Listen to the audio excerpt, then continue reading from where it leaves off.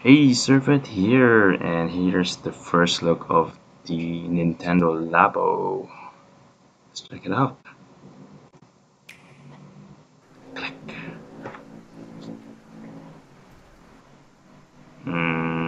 So that a brown piece of paper? Okay, it's a cutout. Oh, is that like a cardboard cutout? It is.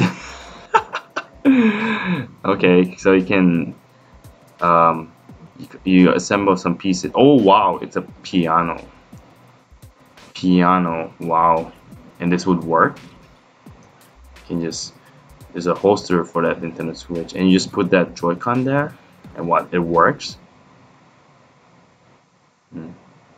What? What? No way. A house?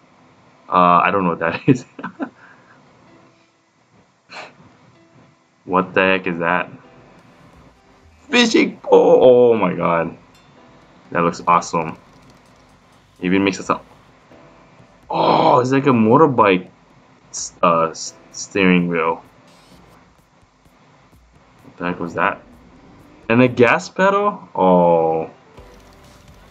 Whoa, it can get pretty intense. It's like a bug. Is that the house? That was the house. What the heck is this?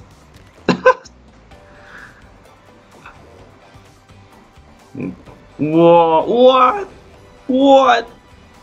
Like a VR thing. What? Nintendo Labo. The steps look simple enough. What? Steering wheel. Was that a shotgun? Oh, that's so cool. Was that a gun too? It's a joystick. Oh my god, that's awesome. Oh man, I bet there's like a lot of calibration in this. Oh, that's so awesome. And you can color it, of course. What was that? Tape? Wrap things? Reminds me of gingerbread houses. Oh, that's awesome. Nintendo Labo. Wow. For 2020 team, there's 2 kits. Oh, wow. I wonder how much it'll cost. Yay, I like it. So this was a surprise from Nintendo, having peripherals out of cardboard cutouts. And those things, it kind of remind me of one of those do-it-yourself STEM kits that I see online, which is meant for kids to learn about STEM, which is science, technology, engineering, and mathematics. I do welcome the idea since it's something new to add on a console, and it definitely adds creativity and longevity of the Nintendo Switch. So what I like from the Nintendo Labo video is, one, there were a lot of peripherals.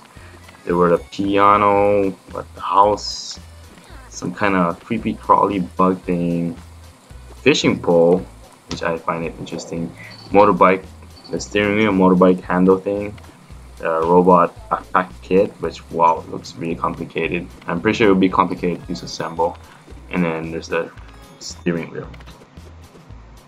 These controllers will probably make it easier to control something in a game rather than just the average controller, regular Xbox controller, PS4 controller. Especially, I can see that it could be really fun. From the demo, there's also the demo showing how to assemble. It looks simple, where it shows step by step on how to assemble the pieces, which is kind of nice. Yeah. Now, some things I'm worried about though is, first, that it's cardboard. It's cardboard cutouts, and seeing how intense it can get, probably in a racing game, fishing game, robot game, like playing a motorbike game, like yeah. The more you turn the cardboard, you kind of wearing out the inside. And the fishing game, you see the demo. The person was like reeling in something, and it can wear out the fishing pole peripheral. And the robot game, it looks like you use a switch gear to looks like a VR, and if you start punching something and you accidentally hit a wall, there goes the cardboard, right? So it's cardboard, so I should expect the durability of it and how fast it can get worn out. Not to mention, yeah, you can easily break it. You accidentally drop something heavy on it or step on it. That thing is cardboard. Imagine if you step, like a cardboard shoebox. If you accidentally step on it, it gets crushed, right? And then there's the price. There are two kits from so far. One is the variety kit, which comes with the piano, fishing pole, all the peripherals you see except the robot. Yeah, that's for $70. Yeah, $70. While the robot kit is $80. Yeah, the robot kit where you see person punching, the weird box backpack, yeah, it's pretty pricey thing to assemble for a bunch of cardboard pieces. And then who knows, in the future I can see though later on people will start putting up maybe templates on a do-it-yourself or cardboard cutouts.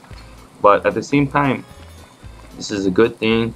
Hopefully Nintendo will listen to their fans, and maybe it'll help kids to innovate their own controller, and then Nintendo might make a version of it. And also the fact that it's cardboard, I think more very nostalgic, more people who's into 3D printing, you could create a plastic version of those cardboard cutouts. I don't know how safe it will be, but it will definitely be durable. Overall though, I welcome it. It looks really cool. This adds innovations and multiplies the fun factor with the already fun Nintendo Switch. Alright, so that's what I look forward to it. I already pre-ordered and it's coming out on April 20th, 2018. Okay, so thank you for watching, and don't forget to like and subscribe for more videos in the future. Sirfut out.